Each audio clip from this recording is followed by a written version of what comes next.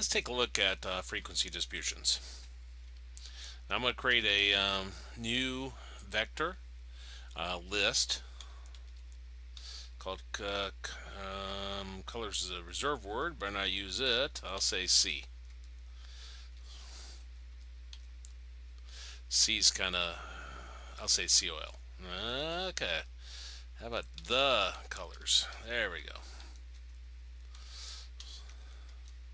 Red, red,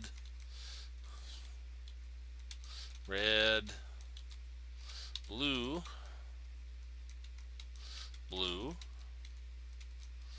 red, and yellow.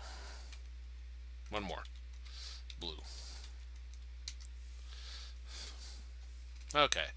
So this is not numbers. This is categorical information. So let's see how we do that then. If we type table, the colors.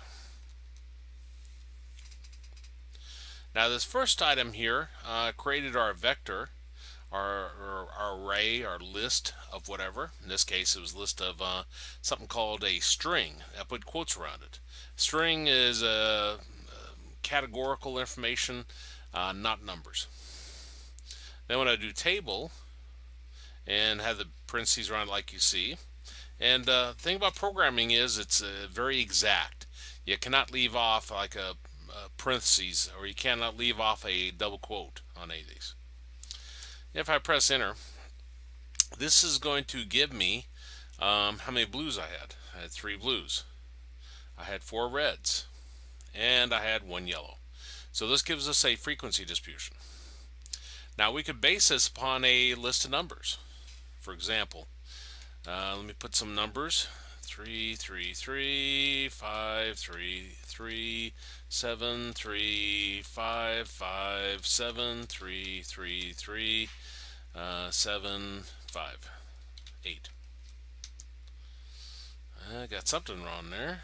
Am I missing any commas? Unexpected comma. Yeah. Oh, I didn't put my C on there.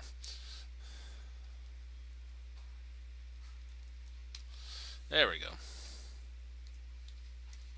Sometimes the error message is not that, that didn't tell me I was missing a C. It told me I had an unexpected comma. So sometimes the error message is not that intuitive.